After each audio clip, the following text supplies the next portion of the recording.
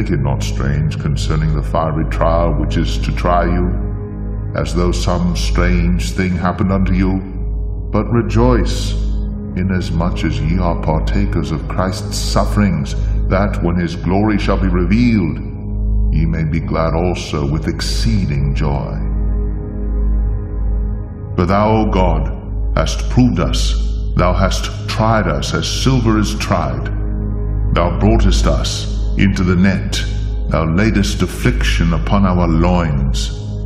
Thou hast caused men to ride over our heads. We went through fire and through water, but thou broughtest us out into a wealthy place. Behold, I have refined thee, but not with silver. I have chosen thee in the furnace of affliction. For mine own sake, even for mine own sake will I do it. For how should my name be polluted? And I will not give my glory unto another. But now, O Lord, thou art our Father, we are the clay, and thou our potter, and we all are the work of thy hand. Woe unto him that striveth with his Maker, that the potsherd strive with the potsherds of the earth. Shall the clay say to him that fashioneth it, What makest thou? Or thy work, he hath no hands.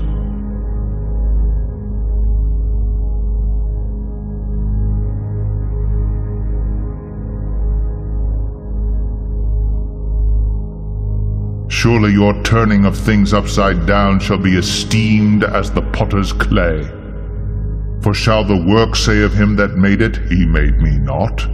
Or shall the thing framed say of him that framed it, He had no understanding?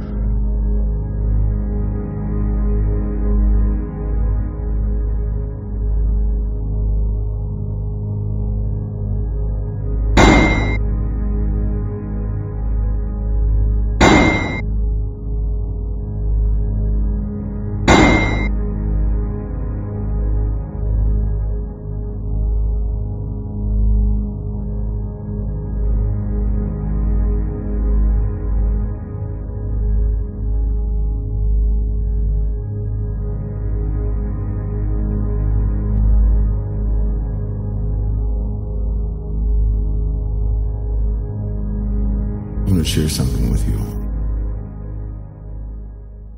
We can all agree that these are times of distress.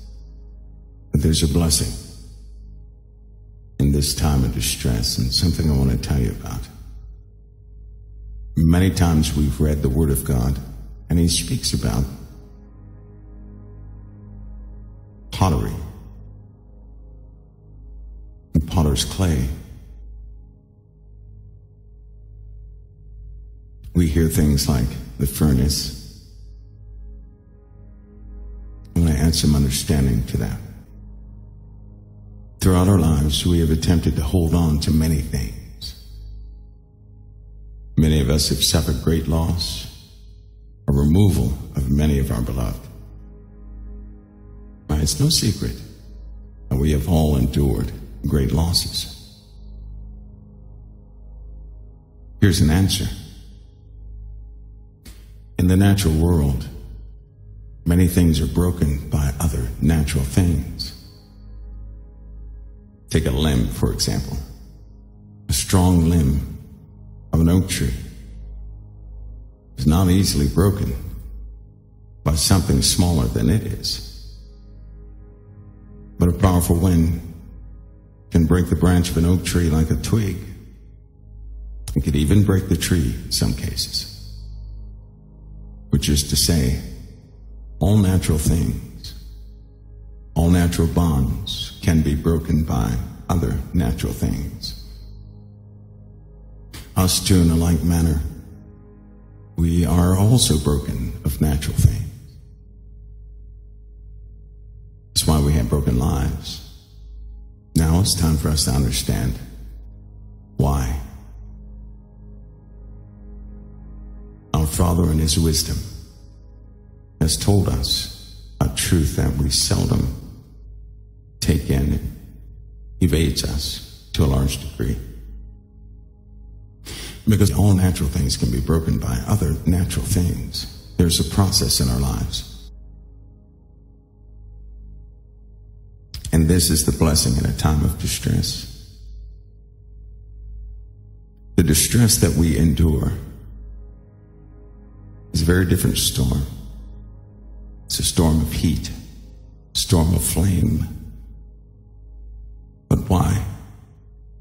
You have to consider potter's clay. And here it is. A potter will make a beautiful bowl, a vase, whatever he makes. If he makes it, but it's not put in a kiln, it's still beautiful, beautifully crafted, but it can be easily broken and dismantled by natural forces. So what does that potter do? He puts it into a kiln of great heat. Great heat. The process in the kiln transmutes the material inside. It's still the same shape as the potter developed, but now it's being fortified. You see, that great heat inside of a kiln can reach some very hot temperatures that are not natural. You can't find them in nature. Not nature in the living. As it endures its process, impurities are burnt off. They pop. The item begins to glaze slowly but surely. It's hardened. In fact, it's hardened to the degree that now it's no longer fragile. Is it? It's fortified. You see, if he didn't put it in the kiln, any natural force could break it apart. Because it was put in the kiln. And when it comes out of the kiln, there are no natural forces that can take it apart. That's what's happening in our lives during this time of distress. You began as one thing, but you're being fortified that you don't break by any natural thing again. In the beginning, you had people in your life that you did love, friendships that were bonded in loss. All these things happened by natural forces. Natural things, things you are exposed to every day of your life. But you're in the kiln now. And in that kiln, you're being fortified. And here's the end result. When you come out, if there be one bonded to you, there is no natural force that can break it. There's no loss. When it comes out and is fortified against the elements, against those natural forces that could have broken it before it went into the kiln, now you're worthy to be filled. You're a vessel of usage. You can hold things, and you won't break by natural forces. That's called worthiness. You see, you didn't make yourself worthy. The fire did. The unnatural fire that fortifies you made you worthy to hold the contents of what you hold. All these things in your life.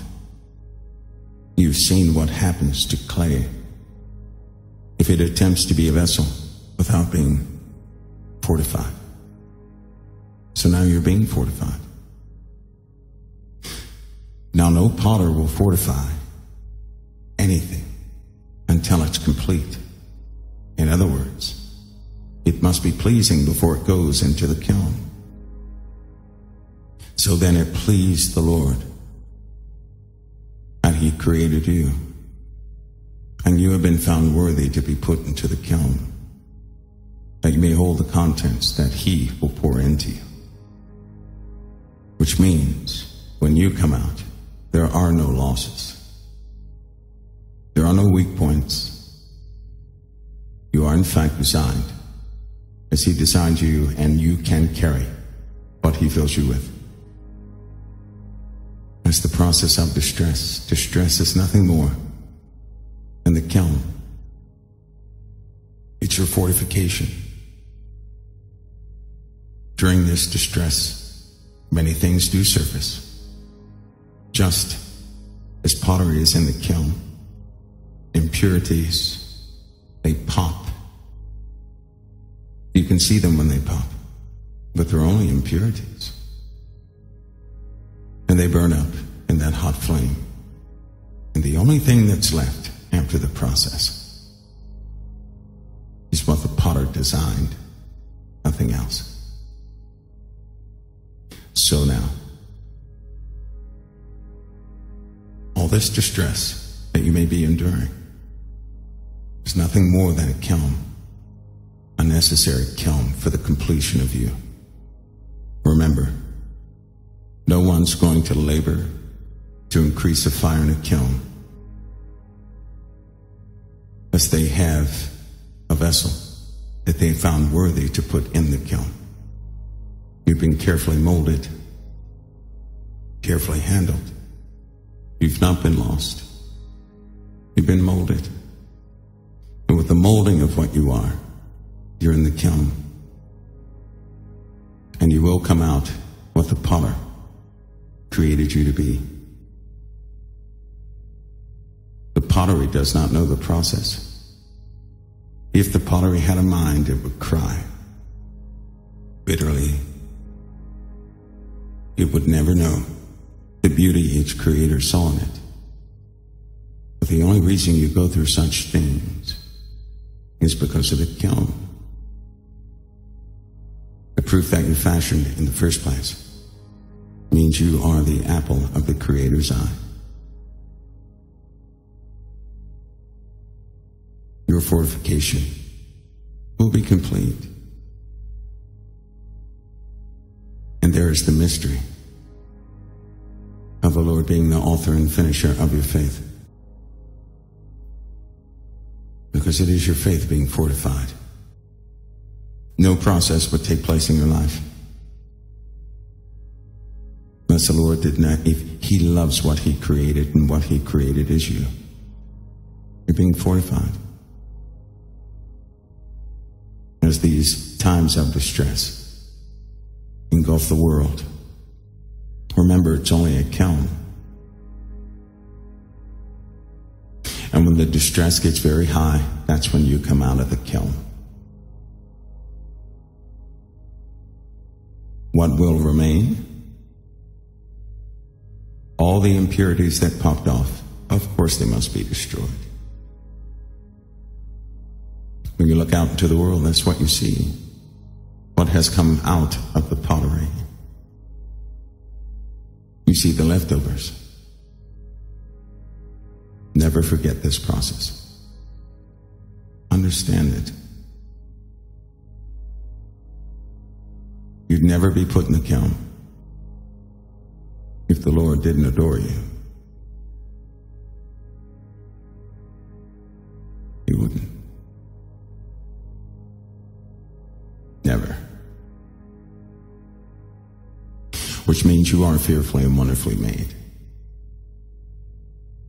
Your life endures because of that reason. Just like that piece of pottery placed into a kiln. You see, the potter, the beauty is in the eye of that creator. He knows what he designed. The pottery does not know what it is. He loves what he designed, so he took the time to increase the fire. And if he increased the fire, you're found worthy to be refined. And you're only refined that you may be kept. And you're kept because he does love you. You'd never go through that fire if you were in fact worthless. So all these bonds in the natural world that have been broken, that was before you were placed into the kiln. You are made to hold the contents of what he will pour in you. You're designed per his specifications.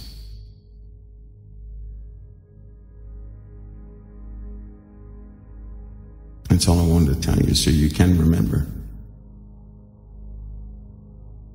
I hope you meditate on that, because that is our Father's process. The trouble we see is really not in fact trouble. It's only refining. A simple refinement process. Anything that's not placed into the kiln, what happens to it? Because it's not fortified, it'll eventually dry out, crumble apart, and be nothing. It'll go back into the earth as it was. Anything that is fortified is for long-term use. It is a prized vessel to the potter who puts something in a kiln. After you're done, the natural forces that could have destroyed you will not. And you'll be ready to contain what the Lord has poured in you. And that is a process, a small process, to understand. If you can understand that, you'll have no offenses. If you can embrace it, you search the scriptures, and you'll see it. That is you. So in fact, we're not losing things right now. Things are being fortified.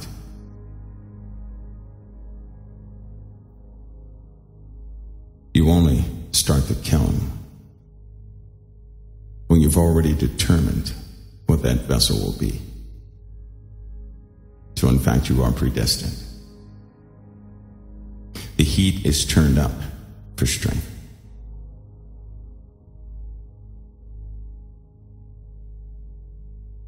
You see the Creator. In an artist's mind, they already see the end result. God sees the beauty of you in the end. He does not see the impurities in the beginning. When you're making something, you only do so because you see what you want it to be as it comes out, and you begin to put things together to accomplish the vision. So God does the same thing with you. You're experiencing the process and you're being fortified. Understand it. It's no one's fault. It is the process of God's beloved. And that process will be completed.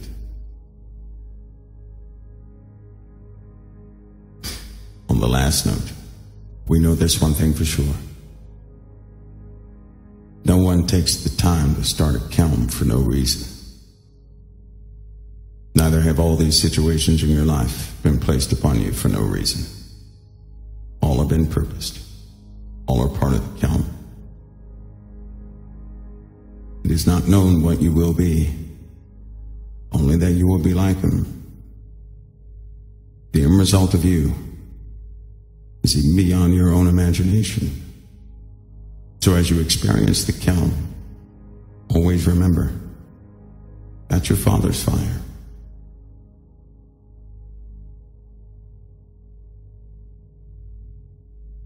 That is your Father's fire.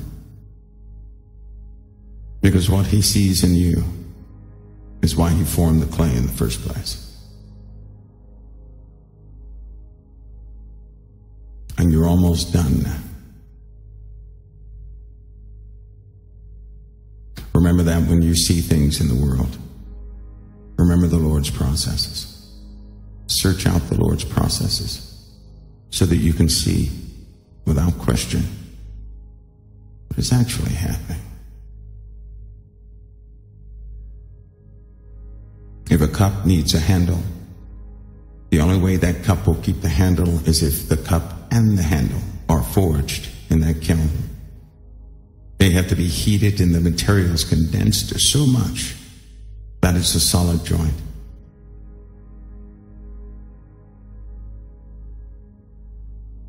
The Lord will not suffer the handle of a cup to be lost, because it is part of the cup.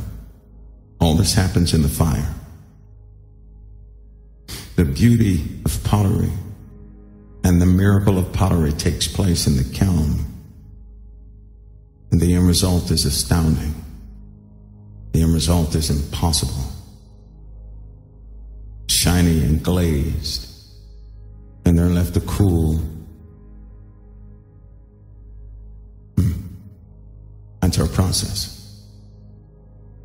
But unlike the clay of the world, you're a totally different type of clay.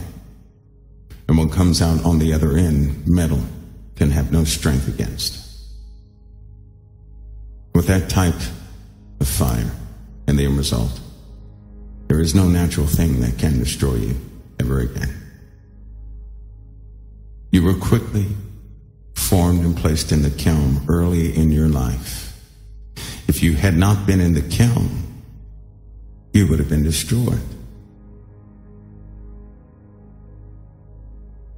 And kilns get very hot.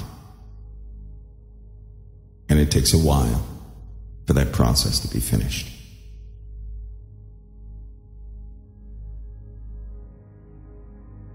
I hope you all understand that process. Because when you were created in this earth, you were but clay.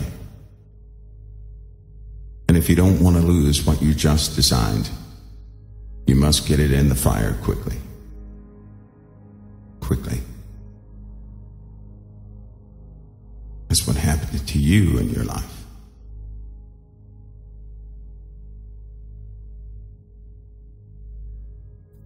There are no natural elements that can put out the fire of God's kiln.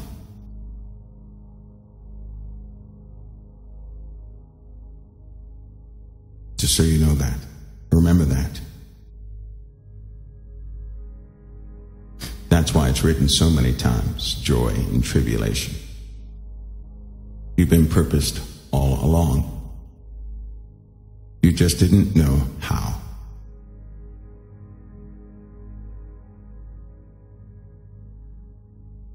Finish the process. You're in the kiln, you have no choice. Can a pot release itself? No, it cannot. You are saved. You will be taken out and displayed. You will hold the contents, which the Lord will pour. That is letting patience have her perfect work, that you may be complete, entire, wanting for nothing.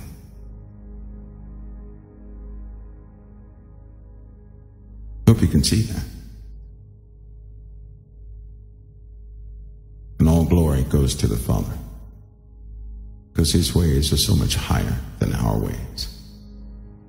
And some things we just don't know until we seek Him in truth for that. The kiln does not destroy. It fortifies and completes. You're rough going in, you're smooth and glazed coming out. Refined.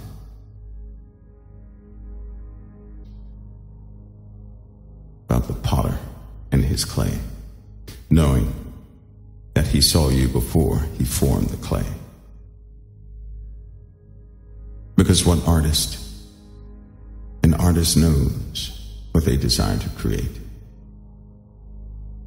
Like one who builds a house, they already have the plan. Doesn't look like a house when they're digging in the ground and doing many things, but the end result can be beautiful.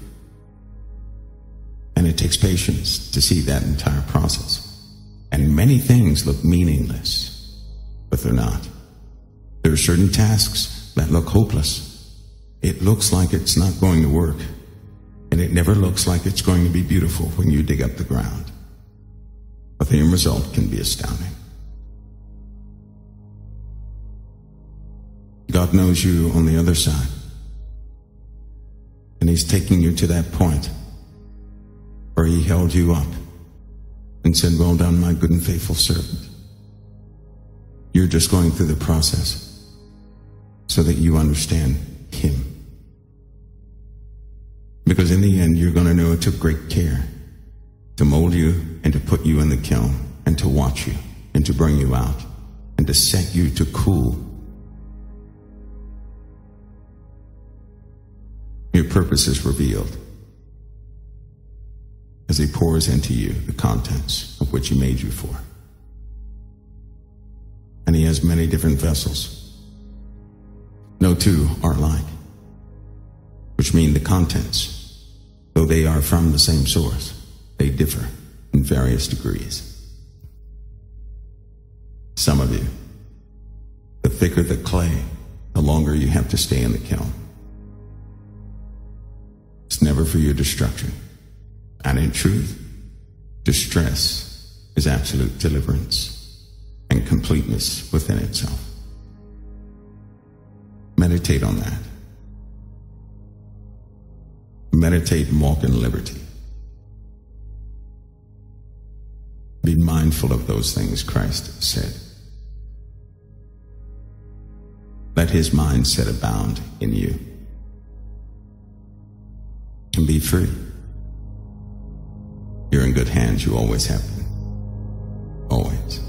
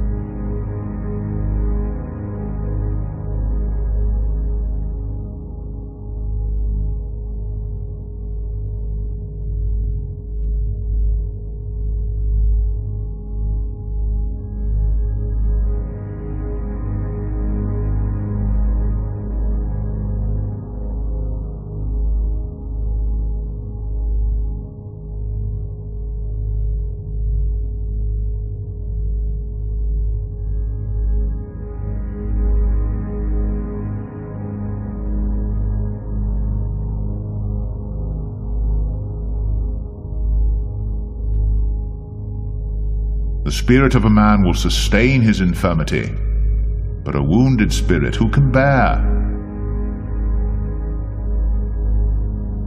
A merry heart maketh a cheerful countenance, but by sorrow of the heart the spirit is broken. A bruised reed shall he not break, and the smoking flax shall he not quench.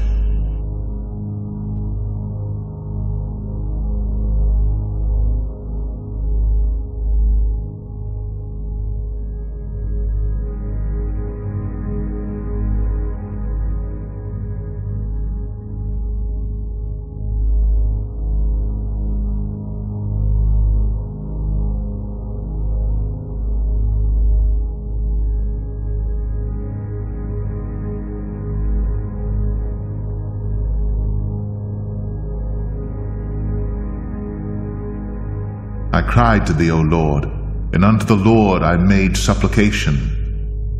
What profit is there in my blood when I go down to the pit? Shall the dust praise thee? Shall it declare thy truth?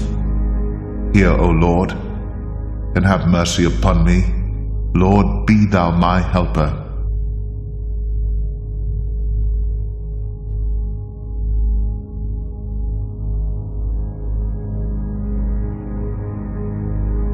Thou hast turned for me my mourning into dancing. Thou hast put off my sackcloth and girded me with gladness, to the end that my glory may sing praise to thee, and not be silent. O Lord my God, I will give thanks unto thee forever.